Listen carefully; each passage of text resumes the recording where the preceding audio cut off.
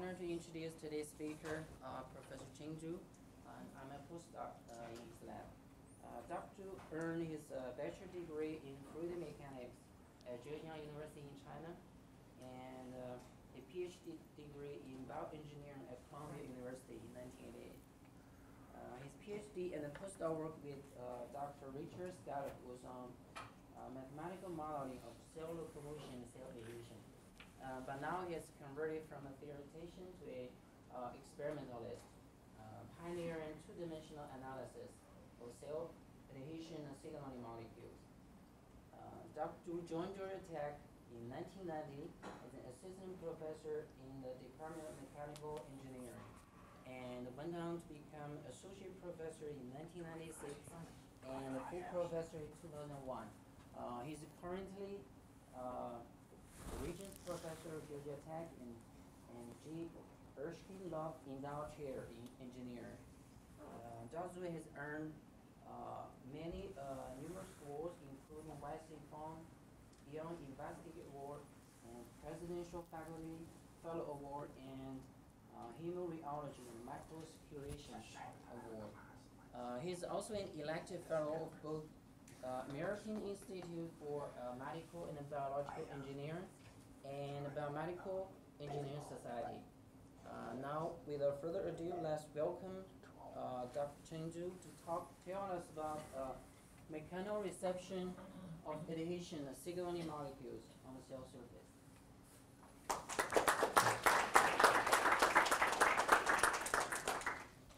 Thank you, Bao. That was a long introduction. I think people know a lot of this already. Bao, you alluded to that I've been here 25 years, and in 1990 came to Georgia Tech, and Georgia Tech is not what it is now today. Very different. So I gave that title to when Bob, Cody asked me to do this Breakfast Club. I gave that title. I didn't know what I was going to talk about. I gave a title anyway. Then yesterday, when I was trying to put together slides, I thought that I stopped. My talk was largely on the mechanobiology at the molecular scale. So this is maybe a more appropriate title, and the reason for that is really it links to another title that, why does it not change?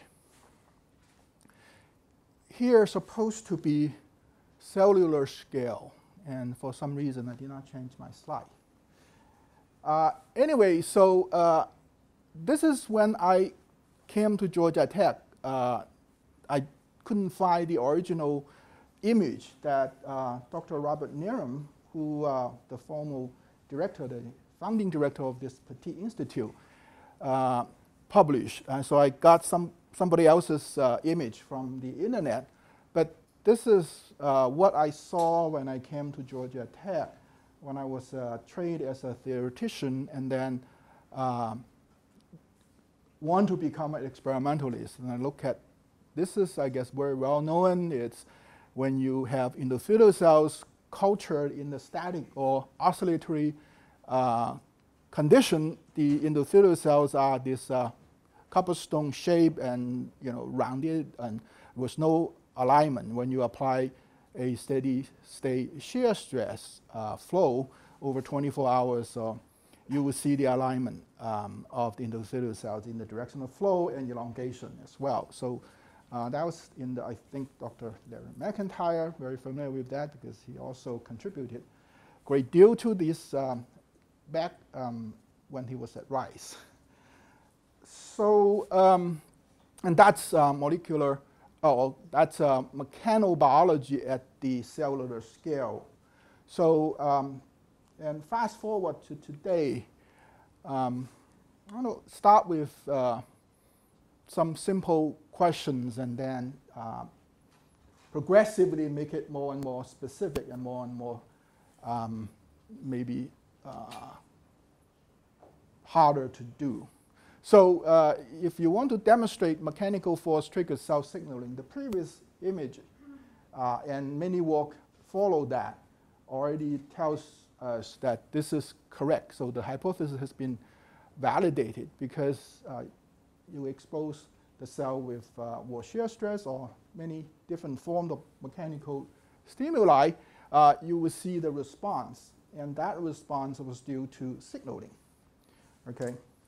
But then, now I'm going to have the same thing here, mechanical force triggers cell signaling, but inserted here a phrase saying that mechanical force exerted on the cell surface receptor via engaged ligand trigger signaling. So that will be more specific, and the question will be, what is the cell surface receptor? Right? Now, do it a little bit more specific again, and I'm going to say that mechanical force exerted on the cell surface receptor via engaged ligand, it regulates signaling initiation in the cell. So here, you could have force applied to the cell surface receptor. And then the signal initiation may or may not be occurring at this cell surface receptor, right? So how do we figure out whether or not this cell surface receptor really convert the mechanical cues into a biochemical signal? We started looking at the signal initiate by this receptor, and we want to see the mechanical force, whether or not it does anything or regulate this signaling initiation. Now, I would present data to here and try to, I think the data here would support what we can do, but down here it's a little bit fuzzy. So I put down here mechanical force exerted on the cell surface receptor via engaged ligand, regulate signaling initiation in the cell via mechanism. Don't know what it is yet. All right. So let me start with a set of questions. So we ask, what are the mechano sensing molecules on the platelet? I can pick a particular cell. In this case, it's platelet. And then here, what is a mechanosensing molecule? And it looks like these two questions are quite similar. One is plural, one is singular, but no, not really.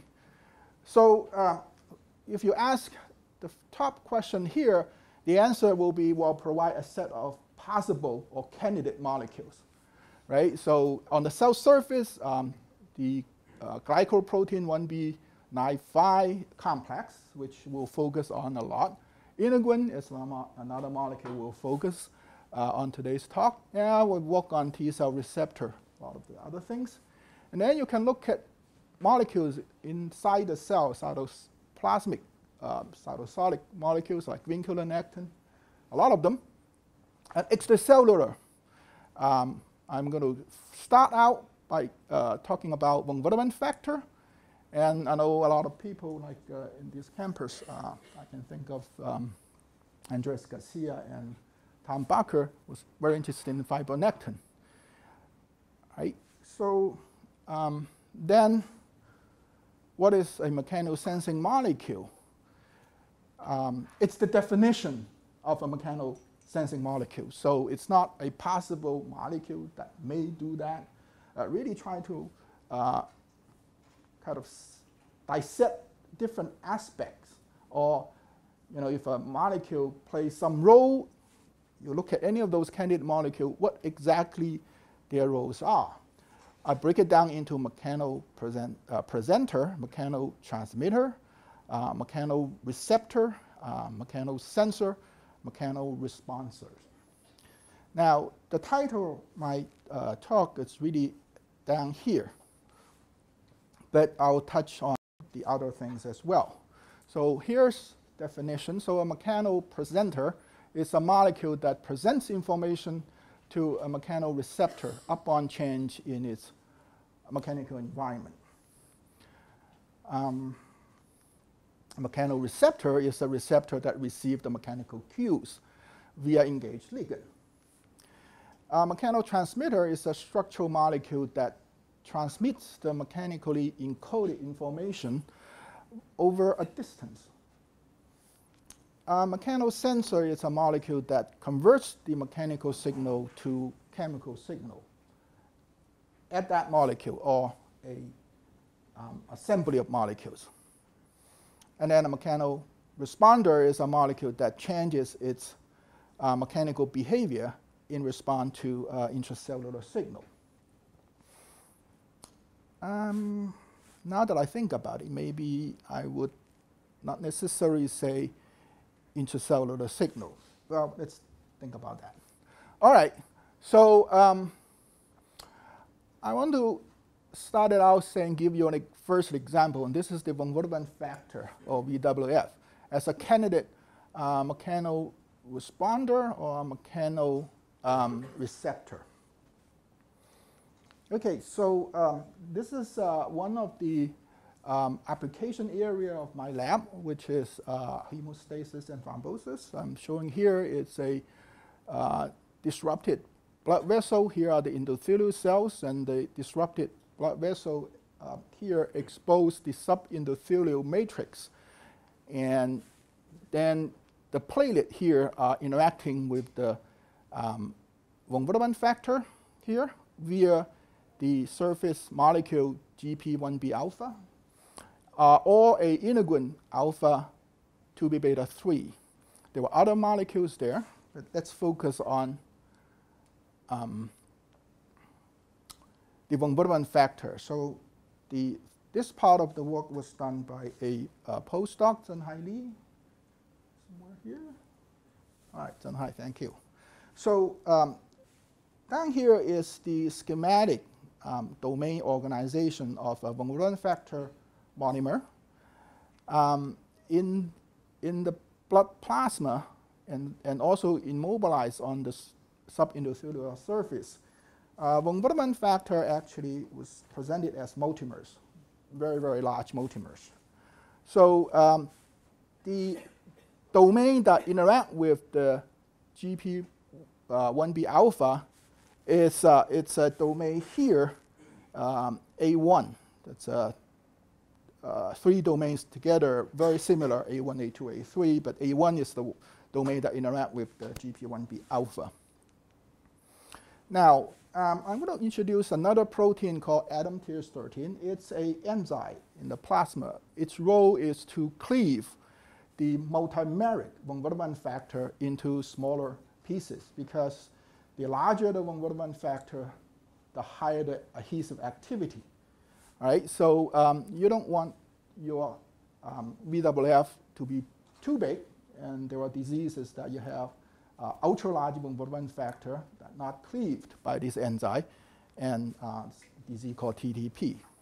So this ADAMTS13 enzyme will cleave at the A2 domain right there. Now, it's well known that the cleavage of the von Willebrand factor by ADAMTS13 occurs very efficiently in the bloodstream, not at all in a static condition. So this important function that regulates the adhesiveness of von Willebrand factor in your bloodstream is regulated mechanically. All right, so now we're going to look at how fluid shear stress affects the cleavage of this. So we have two constructs, and breaking down this molecule, take a piece here, it's called a TSP7, a fragment of this molecule, and then another fragment of that molecule called a cup.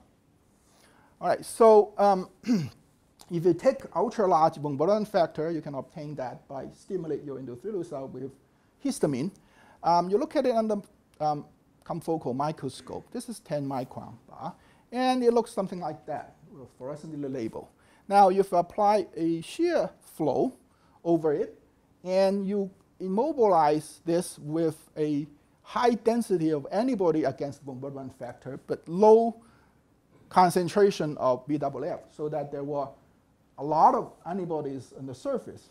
Only a small number of them are used to capture the von Willebrand factor. When you apply shear flow, these things get stretched out and then bind to the available capture antibody so that when you stop the flow, you look at it on the microscope, you can still see it stretched out. So this is what you see. Flow is going this way, right? So you can think that a molecule is mechanically responsive because applied force, it changes its conformation, right? So we use the atomic force microscope to study it, its interaction with atom TS13 or its construct. So this is a AFM that we use, and you allow the two molecules to contact. You can either, then you put it out, you either not observe any interaction, or you observe interaction, in which case there was a spike here showing force. Now, or you can do it in the other way, which is you hold it at a constant force and then look at how long it lasts. So that's the rupture force measurement in the first case, and this is the bound lifetime under force measurement. All right. So, so if you can detect whether or not binding or not binding is a binary readout, you can then look at the frequency or the likelihood of whether or not binding occurs. So it's plotted here. You do 100 of touches and count how many of those touches resulted in binding, and that's what is frequency here. So if you look at BSA as a control, it doesn't bind to either the full-length atom TS13 or its fragment TSP7 or cup. But now if you change it to VWF, it binds to atom TS13 well, and the cup domain well, but not TSP7. So you say, aha, the atom TS13 binds to VWF via cup domain. That's a binding site that you can identify. Now that's when you do the experiment in the absence of flow. Okay, so it's a kind of a globular image that you remember in the previous slide. Right now, there was some calcium dependence because you can use EDTA to chelate divalent cation, and then the binding was suppressed. This thing doesn't do anything, so that's just the background. Now, look at this part here. So if you add cup domain to the solution of your AFM experiment, that would block the binding of the binding site on the VWF. So then atom TS13 on the surface would not be able to bind, and that's what its reduction here, right? Also the reduction here, the cup domain in the solution blocks binding. So, but if you use TSP7 in the solution and you put it here, that does not block, right? So that's all making sense. If you measure the bound lifetime as a function of force, atom TS13 full-length molecule and the cup domain give you same kind of dissociation characteristics. Again, saying that atom TS13 bind to VWF, the globular one, before you apply any forces, via the cup domain. Okay? That's what it stays here in a divalent cation dependent fashion. So now, this is binding of atom TS13 contract to VWF after you shear it. And you saw the image, that was the stretched out condition. So BSA control, no binding, and this is static condition at the high coating concentration, no binding, but then if you dose responsively increasing the coating of the VWF, you see the binding frequency progressively increase until you really saturate it. You have too many VWF that not enough antibody to capture them when they stretch out. So then they recoil back to the globular conformation in this case. Okay. Really, the cup domain doesn't do anything, except that in the very, very high concentration, they are globular, then you see it binding.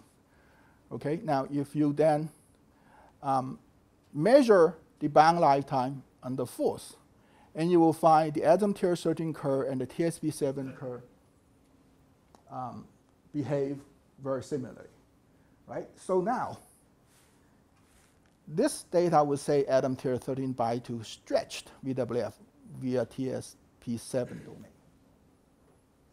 All right, so let's see what we can conclude in this example. So VWF is a mechanoresponder because it changes conformation in response to the fluid shear stress.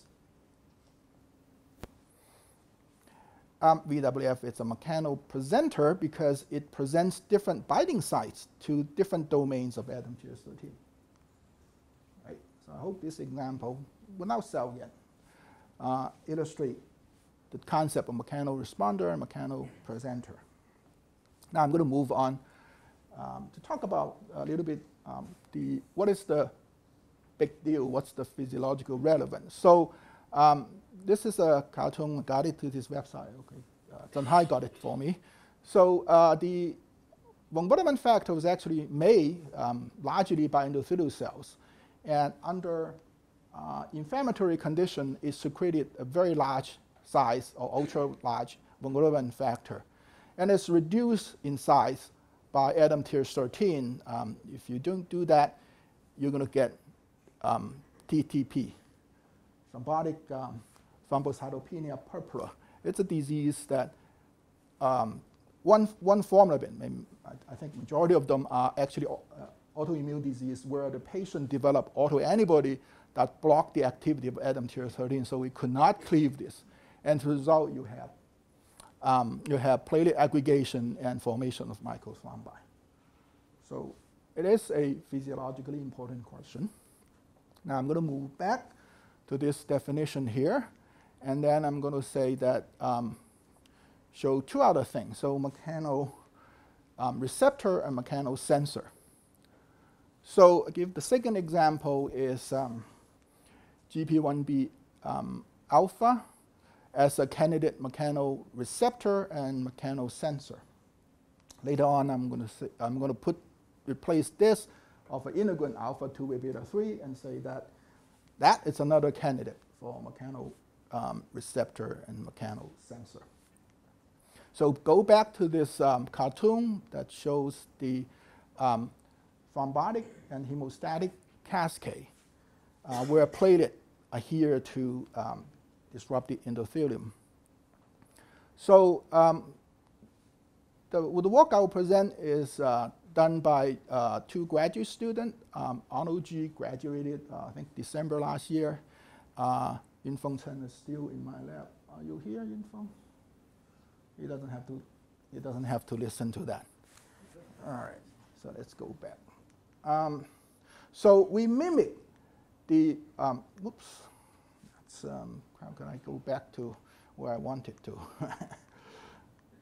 All right, so we mimic the platelet translocation on the subendothelial matrix using a device called biomembrane force probe. So you grab a platelet with a pipette, and then you have a red cell serve as a mechanosensor.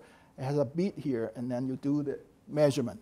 So this is a von Willebrand factor A1 domain, and these are a GP1B alpha. And inside the platelet, we can also look at signaling. Okay, so that's the real image of a biomembrane force probe. It's a platelet here. You had the molecule of interest. So here is the A1 domain of von Willebrand factor, and here are the GP1B 9-5 complex. The 1B alpha is this long guy. And there were also integrins here that I will touch on later.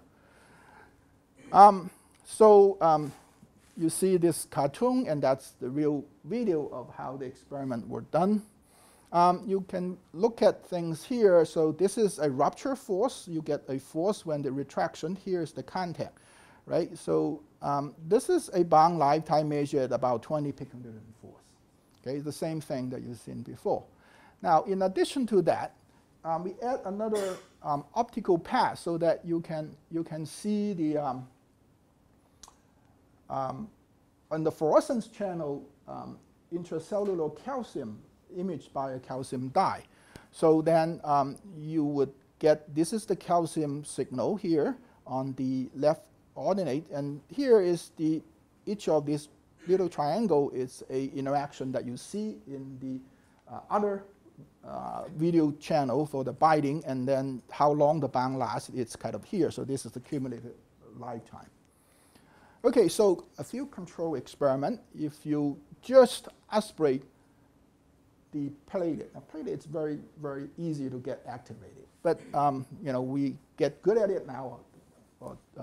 Arnold and Yunfeng get very good at it, so you don't generate any calcium by just aspirate the platelet.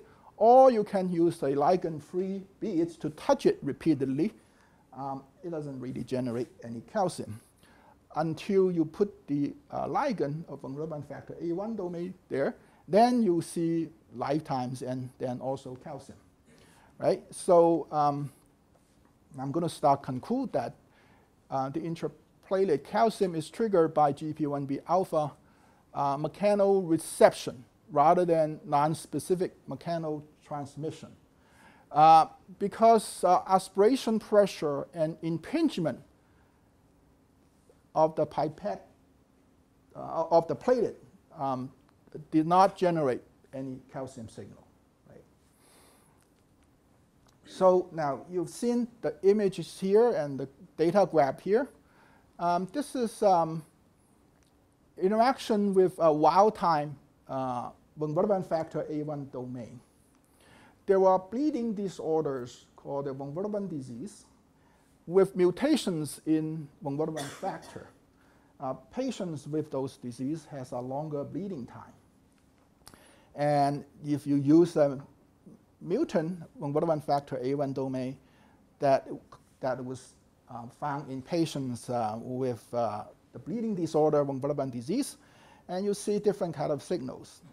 And so here is the bound lifetime versus force, and this is the data actually from a 2008 paper that that's my first collaboration with Dr. McIntyre.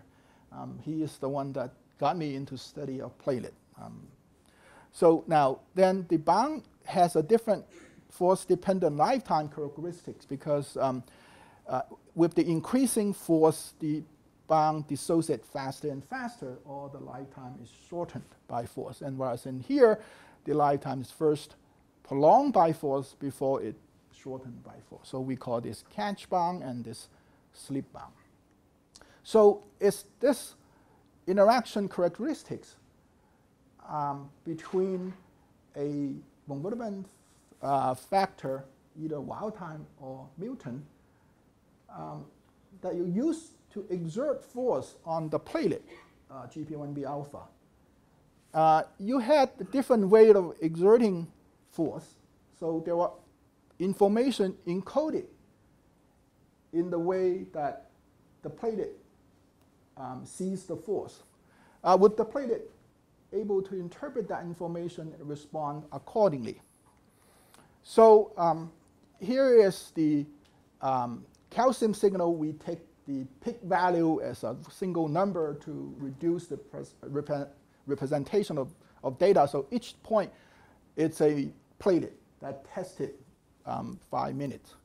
And this axis here corresponds to the bar, and that's the bound lifetime. You saw that plot. So it was 10, 25, 40, 60 piconewton forces, and it's short lifetime and then prolonged by increasing force and then shorten again. All right, you see the two patterns matches pretty well. Right? Now, if you use a mutant that is a von Willebrand disease mutation, you see this is the slip-bound pattern on the bars. The calcium signal also followed the same trend. You can even use an antibody against the GP1B alpha that give you a slip bound, and the signal follows that. Now, if I change the way how force is applied, instead of applying a durable force, meaning that you apply the force to a level that you select and then hold it there until dissociation occurs, in that case, the longer the lifetime or the longer the duration of the force, then you get a higher calcium signal. Now, if I just run the force until rupture without holding it, so that's the rupture force experiment. What you see here is this data. Same thing, calcium here. So this is the rupture force. It's actually much, much higher. You see this one, it's 126-ish piconewton. These number here is how fast you ramp it. And it's well known the faster you ramp it, the higher the rupture force is. Right? So that's the basis of dynamic force spectroscopy. And this corresponds to the same molecular interaction. And you see no calcium generated if you do it that way. So the force has to be sustained. This is the information encoded in the mechanical force pattern that was responded or interpreted by the platelet and responded with a calcium signal pattern that matches the bound lifetime but not the force. Okay. So what you saw before are kind of pool data, sample analysis. You measure many, many bound lifetimes, you can average and etc. You can also look at a single platelet, and each platelet gives you a calcium value, the peak calcium value, and then you look at the repeated contact and dissociation touches and measurements of the kinetic on that particular platelet, and just look at a longest lifetime prior to the calcium onset. Right? So there were several interactions occur, you don't see any calcium, but then boom, calcium come up. What happened? Why wouldn't it start in the beginning? Well, some of the earlier ones are short, so if you just look at the pre-calcium longest lifetime and this axis and you plot the calcium level there, you see a pretty good correlation, and same here, a different level of force. Even for the wild type and for the mutant, they all kind of group in that. All right. Another measure is how fast calcium come up once you had this longest lifetime. So this is the pre-calcium longest lifetime. Here is the delay time from when you see this longest lifetime event to the time when the calcium spike comes up. So, of course, the stronger the simulation as represented by the a prolonged lifetime here, the shorter you have to wait. Right? And you can actually look at whether or not this kind of determination, so there was a, you can set two thresholds, and this is below a threshold, this is above the threshold here, and this is below the threshold and above the threshold. I will say if the bound lifetime is above the threshold, whether or not you will see a calcium. When it's below threshold, whether or not you see a calcium. So when you have a lifetime that was above the threshold here, you would have calcium. So this 38 events that satisfy this criteria. Now, when you do not have a long lifetime or below the threshold, which is down in that axis here, and then you also do not, here, and you also do not observe a bound lifetime. So it's, again, these two bars saying that this criteria work well. Now, with this criteria, if you use it, would you generate false positive or false negative? Yeah, you generate 1 false positive and 5 false negative. So the criteria is pretty good. Okay, so let me conclude. The second conclusion here is that GP1B alpha is a mechanoreceptor because platelet signaling is triggered by force it receives. GP1B alpha is likely a mechanosensor because it can interpret information encoded in the force waveform. Okay, so let me move to the next, the other molecule on the platelet, which is integrin alpha 2b beta 3. So you've seen this biomembrane force flow setup. Now, we want to look at the interplay between this molecule here and that molecule there. We isolate the interaction here first. Now we want to see whether or not the signaling induced by the mechanoreception of this molecule leads to an activation of that molecule. So it's driven, it's shown in the banded conformation, indicating the integrin is in the resting state. It would not bind to ligand. until it gets activated. So, and this is a simpler just experiment. You count 1, 0, right? So we don't even measure Brown lifetime. So if you do a repeat of, let's say, 200 times, and you count the positive ones and also count the negative ones on the bottom, there's too many to count. You do the running frequency, and here's BSA control. It's very low, very clean. But then if you added a ligand, but then control how long the contact lasts, 5 seconds versus 10 seconds, well, I need to change this to 0.5 and 1. You see the adhesion frequency changes. So that's the basis of using this assay to measure interaction kinetics. That's done by Scott Chesler a long time ago, published in 1998. My first student, I think. He looks old because he is now. I couldn't find a younger picture of him.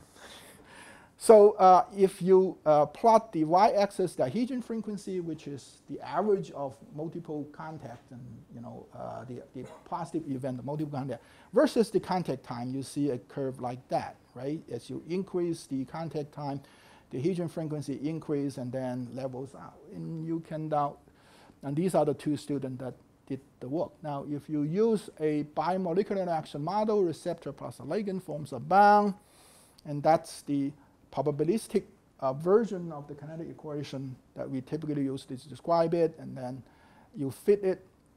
First, there are two parameters there. It's the molecule, how many molecules on the platelet surface, on the bead surface, you can measure them.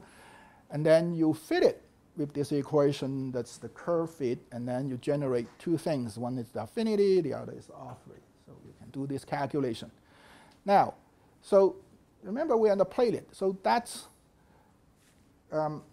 you actually have two molecules, right? So if you use ADP to activate the platelet so that the integrin become in a high affinity state, capable of binding ligand, and you present the platelet with both the von Willebrand factor that binds to the GP1B alpha and also fibronectin that binds to the integrin alpha 2 beta 3, you get a curve actually look like that. So it's a bimolecular interaction. You get two receptors and two ligands and form two bonds. Right? And the equation that, so here you actually have bond 1 and bond 2, right? That's only when the two molecular interactions are independent. They're not, right? So if you really look at the real data, it actually going like that. So what about these data and that data? So if you block the integrin interaction using either RGD or use the anti-alpha 2 beta 3 or integralin that would block the binding of the integrin, you get this curve. If you do not block them and you use a nice resting platelet, initially in the short contact, you see the curve follows pretty much like that. But then as you get longer and longer contact time, it actually matches this. This is without activation by any agonist, right? It's a activation by the engagement of the first receptor ligand pair, and then activate the platelet that leading to the activation of the second receptor that binds with the high affinity. Okay.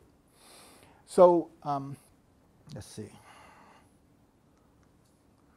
All right. This experiment wasn't a most reliable one because it's concurrent presentation to the platelet with multiple ligands, and the platelet activate during the process, right? So the two students, Yunfeng Chen and Arnold G, devised a what's called a switch bit experiment, where it would separate the presentation to platelet multiple ligands in space and time. And this is a later version done by a new grad student, second year. Her first project is to get another pipette here. So now you get two BFP here, one pipette here to grab a platelet. So this bead's coated with one ligand. That bead coats another ligand. So von Willebrand factor A1, fibronectin here. The platelet touches this bead first, and then you see it no calcium, and then after you get calcium, you move to the other side to touch the other one. So the presentation of the ligand to the platelet is now separated in space and time, right? So here's, again, the data from these two students. If you had a discoid platelet that you presented to fibronectin, before you tickle it with the von Willebrand factor A1 domain, they don't really bind well. Go back here. They don't really bind well. Now, if you activate the platelet with ADP, then it binds, the alpha 2 beta 3 binds to the fibronectin very well. So these are the kind of negative control and positive control.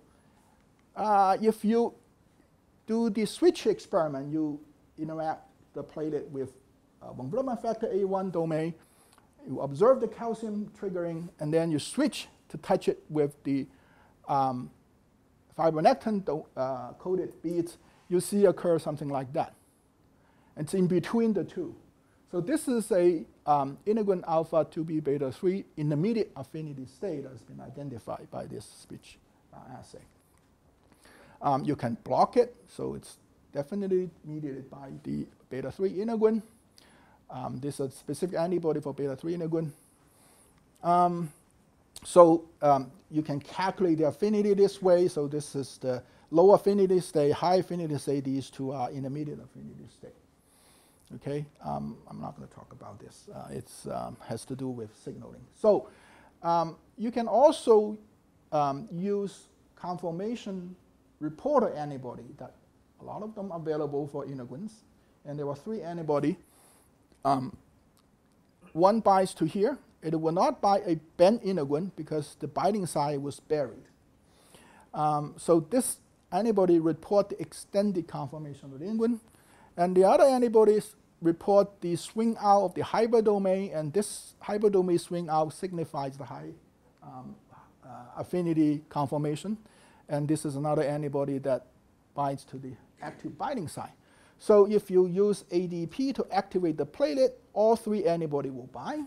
They are all binding sites are available. If you have a discoid platelet, none of the antibody will bind. That suggests that it's in this conformation. If you use the von Willebrand factor A1 to engage the GP1B alpha, what you see is that only this antibody binds, suggesting that the hyperdomain has not swing out, and the active headpiece here is in the resting state. Headpiece is in the resting state. So we can identify a conformation of the integrin that corresponds to the intermediate affinity that you measure. So function, structure can relate to that. Now, so remember we're doing this repeat test of 200 touches and look at the running frequency. The running frequency actually changes over time in this case. If you have the extracellular calcium in the medium, in the first 50 touches, the adhesion frequency estimated from these 50 touches is about the same. But then it progressively increases as you touch the platelet more and more. Now, if you chelate extracellular calcium using EGTA, what happened is actually drop. Okay? So if you compare, these are the high, intermediate, and the low affinity state. If you chelate extracellular calcium, it actually returns in 5 minutes to the low affinity state. If you allow extracellular calcium to enter the cell, I guess you will see the high affinity state here. So looking at the last 50, that's what you'll get. This is the last 50, that's what you get. So the platelet is being tickled now by the fibronectin, which binds to the integrin alpha 2b beta 3, nothing else. And that force exerted on the integrin leads to the activation of the integrin itself. And that activation requires extracellular calcium. We did not go measure the calcium, we'll do that. My guess is that it's a outside-in signaling by the integrin when it's engaged to the fibronectin and force exerted on it, which then allow extracellular calcium to come in, which then activate the integrin, which then enable it to bind with high affinity. So you can look at the bar graph here. This is the discoid platelet correspond to the green. The two orange ones are the intermediate affinity state, either this way or that way, looking at the first 50 touches. But then this one is the last 50 touches of this guy here. This one is the last 50 touches of this guy here. They decrease and increase. And this is the positive control using ADP activity 1. So I guess the integrin alpha 2B beta 3 is a mechanoreceptor because pulling via a engaged ligand or antibody induced outside-in signaling manifests as a calcium influx and integrin activation to a high affinity state. So this is the conclusion number 3. Integrin alpha 2B beta 3 is a mechanoreceptor. I already talked about that. And the question of whether or not integrin alpha 2B beta 3 is a mechanosensor can be analyzed by the similar experiment used to study GP2B3A. So I think I'm going to stop here, not to go on to the last piece, but just saying that we can think of put all of these together into a model where you already seen this before. We use this experiment to mimic the platelet rolling, and you get the platelet from a discoid resting state to a intermediate activated state to a highly activated state, during which integrin would get induced conformational change, and then go into the high affinity state after you receive intracellular calcium. So I think I'd rather not to go into new thing, but give some time to questions.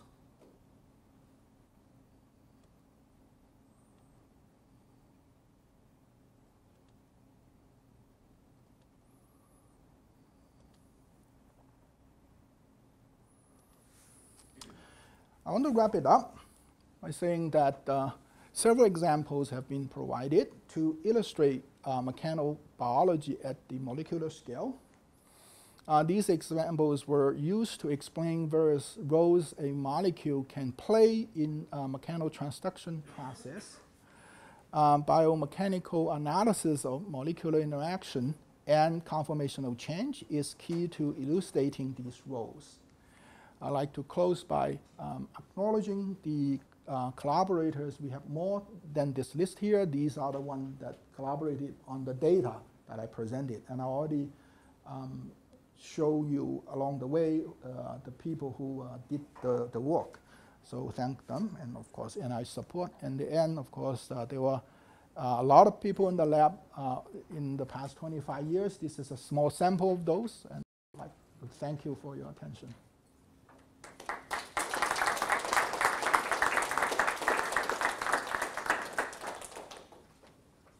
Matt. Yeah. Beautiful work. I'm curious if you have any sense, or anybody has any sense of how the membrane itself affects mechanoreception. So lipid content, whether or not two receptors are in the same lipid raft, or anything like that, any studies in that. So the answer is yes, yes, and yes. Yeah. So yes, membrane raft, or the organization of the membrane affects mechanoreceptor and mechanosensing. Yes, we have worked on that, and I didn't present the data, but this is one of the two big projects in the lab. One was on the viral infection of T cell. The other is, T cells infiltrated in the tumor, that they behave differently in the mechanosensing, and we have data to suggest that it's due to the membrane raft structure, because you can perturb that to change it.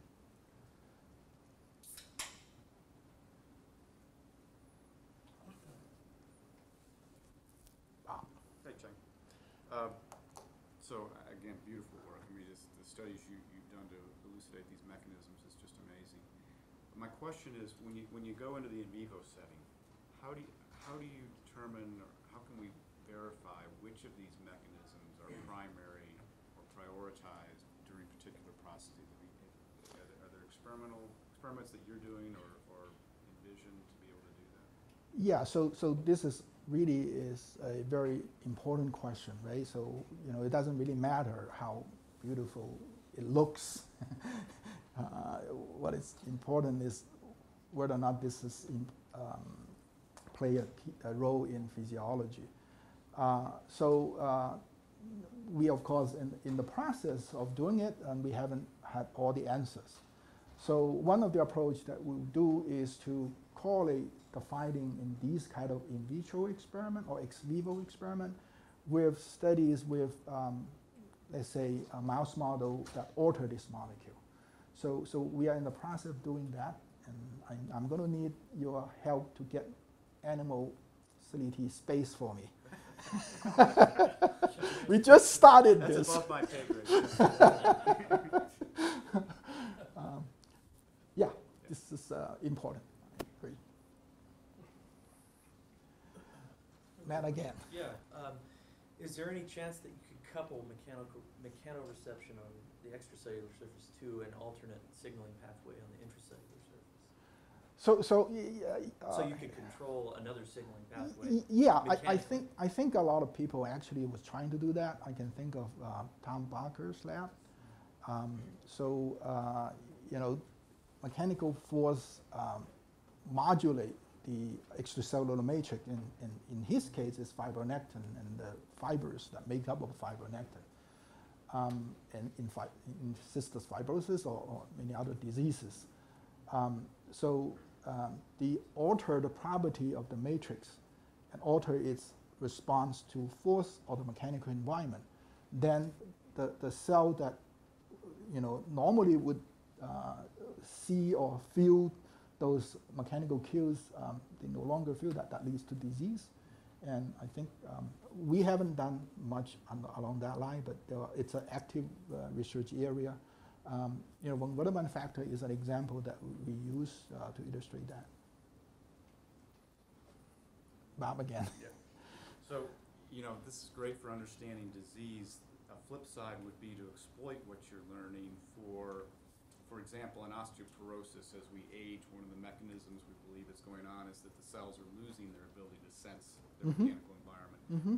Are there ways you can think of that we can exploit this understanding? So that would be a goal. We haven't get around doing that yet. The lab, accumulate expertise over time, and we make progress stepwise. So, 10 years ago, we're not doing live platelets. We're doing purified proteins, and now we're doing platelet. Now we are moving into the animal model. So, Georgia Tech is an amazing place, and IBB is a good place for people to develop career. And I thought I had a lot to thank this place that I can develop a career that started out knowing nothing about experiment to now enjoy watching students doing experiments.